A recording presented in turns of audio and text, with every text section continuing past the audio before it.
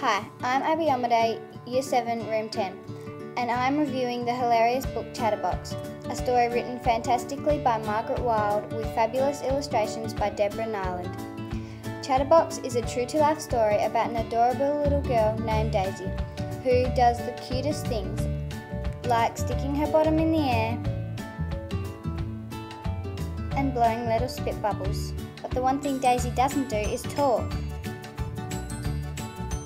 Her family tried to coax her into talking by repeating animal sounds, but Daisy still refuses to talk.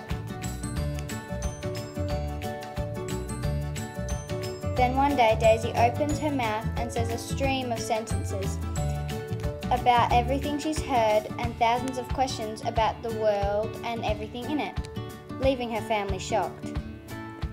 The author Margaret Wilde, I think, is trying to tell an uplifting and humorous tale, yet she is portraying a typical small child's life, displaying the problems parents might encounter in the story.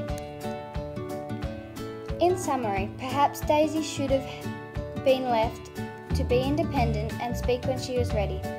So let nature take its course.